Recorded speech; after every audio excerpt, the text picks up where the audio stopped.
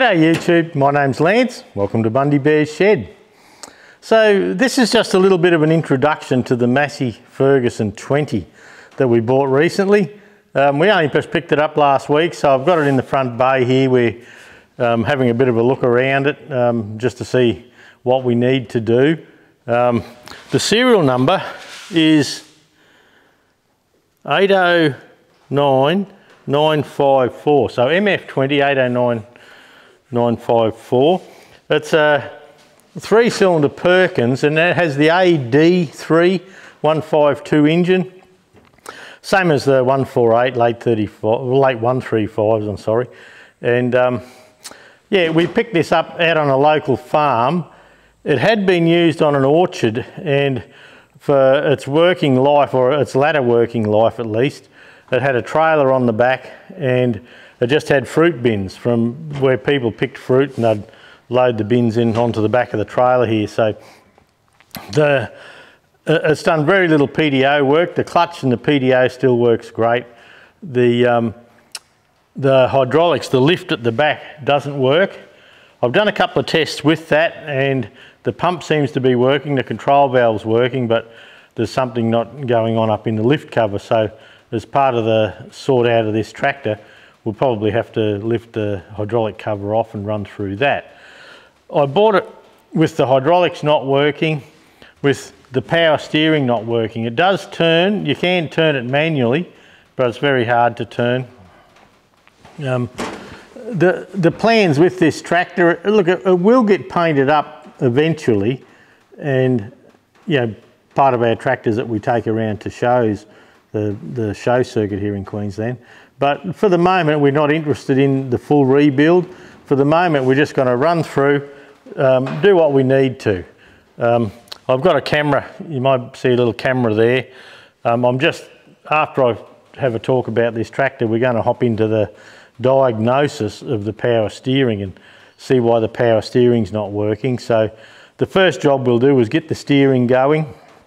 The second job will be obviously the hydraulics. It needs a full service. We don't know when it's been serviced last. It's had a gear stick boot missing, and it's sat out in the weather, so the oil in the back end does look quite milky, so that'll be taken out and serviced. The brakes seem to work well. It starts and runs very easily, and it's nice to drive. It's actually a good tractor to drive, apart from being a bit hard in the steering. The steering wheel is worn down to the steel frame, so that's fine. We don't worry about that either. It's the model with the dry air cleaner on it, and the evacuator, or the duck's bum we call them, on the bottom of the air cleaner has been missing for ages. So when we've pulled the filter out to have a look and get the measurements, make sure we've ordered the right one, it's just full of dirt in there. So the air cleaner hose from the air cleaner to the manifold's very hard. It looks like the original water pump on it, and these tractors, the last one's come out in 1978, I believe, so I'd imagine it's had a kit through it. The radiator looks good. The grill's a bit knocked around here. That's fine as well. It should have an emblem coming across here, and the emblem was the Massey Ferguson triple triangle, but then they had the industrial, the upside down loader bucket with Massey Ferguson on it. I'm looking for one of them if anyone knows where there is one. The guards are a little bit rusty. It's got a Flatford roll frame on it. That's a good thing. I've had a play with the hydraulics, and I've worked out that the hydraulic valve works. The pump seems to be pumping up to the standpipe, but it's just not working. So we'll run through tests there. But I've done a little walk around video for my weekly kangaroo stew, for the people that follow that each week. So I'll put that on the end here. And the main thing for the moment is we're just going to do videos on getting this mechanically sound, get everything working that we think needs to work, fix any leaks like the fuel lift pump's leaking. Yeah, we're just going to service it right up and get it running nicely. And then at a later date, when we get time, yeah, we'll probably pop the panels off, and once you've done all the mechanicking, it's okay. It's not going to be a full restoration. as in the motor starts and runs nicely, the clutch works well, the gearbox seems to work well. The brakes aren't half bad for one of these old girls. I'll probably have a look. I can just see on one side there's a slight weep out of an axle seal, so we'll repair that. And the tie rod ends are good, but there's just no power steering and it's very tight to steer. So yeah, follow along. I don't know what time frame, we'll just work along with this tractor. We'll tack the video on, the walk around from the kangaroo stew on the end here. And yeah, this is our little Massey Ferguson 20 industrial. And look, they're really based on a 135, 148. That's the base, where the 148 has the extended gearbox housing by 6 inches. This doesn't have that. So it's more like a late model straight axle 135 with power steering or power assisted steering. So anyway, have a look at my little walk around here. Yeah, we'll just hop straight in now after the little walk around. The next video you'll see will be diagnosing the steering here, and yeah, we'll work out what we need to order to fix that up. Okay, well here's a little bit of a walk around of our little Massey Ferguson 20 we picked up through this last week.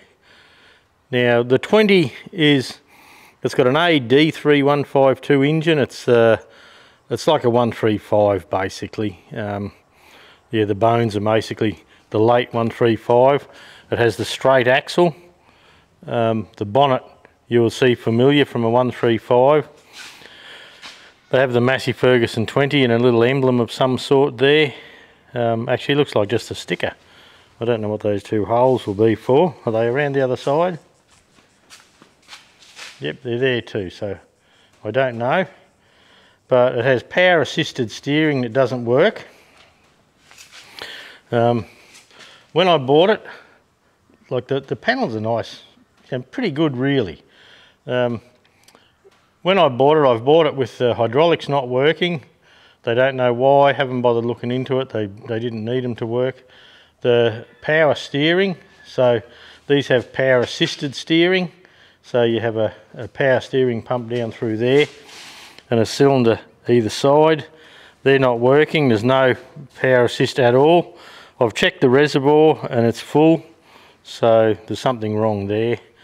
Yeah, the tyres, back rubber's good. There is a bit of rust in the guards down in between there. Around the back here,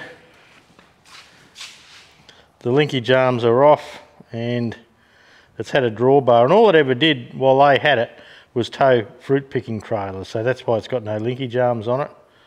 A little bit rough, but look, it's okay. The tyres are good. It's a downswept exhaust. The dash under the panel there is missing. They said they think they've seen that there somewhere. If they find it, they'll give us a yell. If not, we'll just get one. Yeah, steering wheel's a bit dicky. I've got a couple of gauges and all. It's a Bearco seat, and up here it's a Flatford roll frame. Now they were sold by Vapormatic in Australia back in the day, so that's been there for quite a long time. The dash isn't too bad for what you can see. Now with the pre-cleaner here, we'll pull that out. We'll put that down on the foot plate here, and I'll pull this plate off.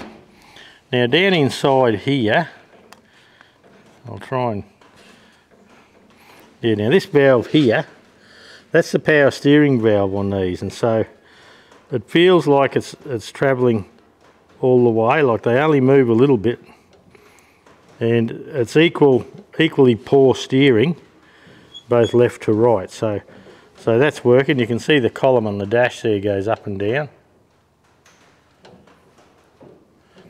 and that's what works this valve. But look, there's just no power steering at all, so I'll be keen to get that going, have a bit of a look and see. I've got an O-ring kit coming for this valve. I doubt it's the valve. I think it's probably the pump, something down in there. But the this front axle, I'll come around so I've got the light behind me. Now, this is what a front axle should look like.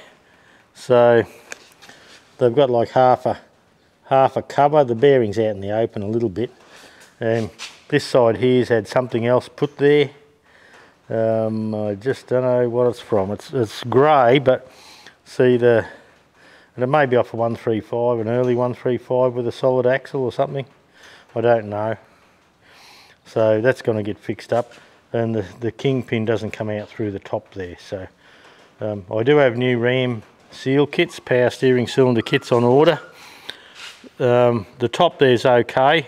I am looking for, like, they had a bar going across here, and they had the normal Massey Ferguson triple triangle under there, but then they had the upside down industrial bucket with MF that bolted onto that. So if anyone sees one of them for sale, give me a yell, please. Yeah, the grill needs a bit of a replacement. It has a generator on it. Now, all their tractors have this shield. That was a workplace health and safety thing. And they have an alternator.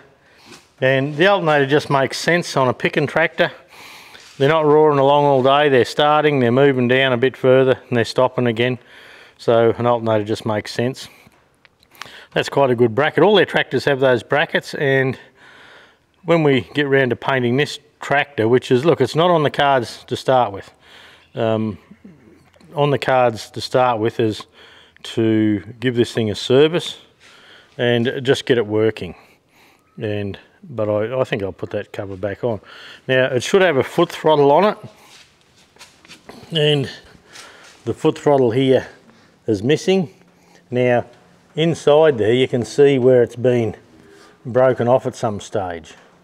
So the pedal's been broken. So I'd say they've hit something with this and it snapped the pedal off and wrecked all the linkages and all that sort of thing. So I do have an aftermarket foot throttle assembly coming to try and put that all back to how it was. The brackets are still up in the dash there for it. The fuel lift pump's leaking on it, so we know about that. Both steering rams leak. It leaks from the valve, or it's leaking up here somewhere. It didn't have a gear stick boot on it, and they warned me. They said it's probably got water in the transmission because because they were tractors that weren't getting sold anymore, they didn't get the opportunity of having shed space, so they sat outside. There's no oil on the dipstick in the transmission. The duck's bum's been missing off the air cleaner here for a long time, and I've had these filters out to order new ones, and it's just filthy inside there. There should be a sealing rubber around there. It's not there. But yeah, first up, we're just going to, they were telling me, I said, you got the diff lock wide up there, and they said, yeah, that was because the backpackers would get out way up the paddock, and this is off a big farm. They'd get way up the paddock and they'd say, this tractor won't steer. I can't get it to turn around the corner. And they'd have the diff lock jammed in. So anyway, they wired the diff lock up there with a bit of farmer's friend to stop that. Doesn't matter where you have the gear, the linkage levers here. Put them in constant pump. There's no rattle from the pump at all. There's nothing. So I'm going to pull this top off first off and just see if there's any oil coming up there or not. Now, another thing that's a bit of a warning sign is this stud here. Now, these two here, and there should be two there, they hold the lift cylinder in place under the cover. That's got a screw missing, a stud missing, so who knows what's going on there. We'll find out, no doubt. But on some of these pumps, in behind this side plate here, there was a, like they had the pump actuating lever had like a rivet on it, and they'd pop off there. So, I don't know, I'm going to pop that side cover and have a look. I'm not going to fill it up with nice clean oil just yet. I want to see how much is in there, and if the screen is covered in the pump, that's all I'm going to worry about until I change it. Yeah, lift pump's leaking, the power steering pump, I'm going to pop that apart, or try try and pressure test it, and if I can get any pressure. It just doesn't feel like there's anything at all. I've got a new water pump and hoses and the old downswept exhaust. But yeah, look, that's about it. It will have its own playlist, and it'll just have a playlist called Massey Ferguson 20, serial number such and such, and that's it. Oh, the serial number on the dash, I haven't been able to date this one yet, is MF 20809954. So I often look on tractor data, or we have a good website, Queensland Tractor Spares. So yeah, but I haven't got any information on this industrial 20, so that'd probably be a job for James. James is good at finding stuff like that. There you go. That's a Massey Ferguson 20.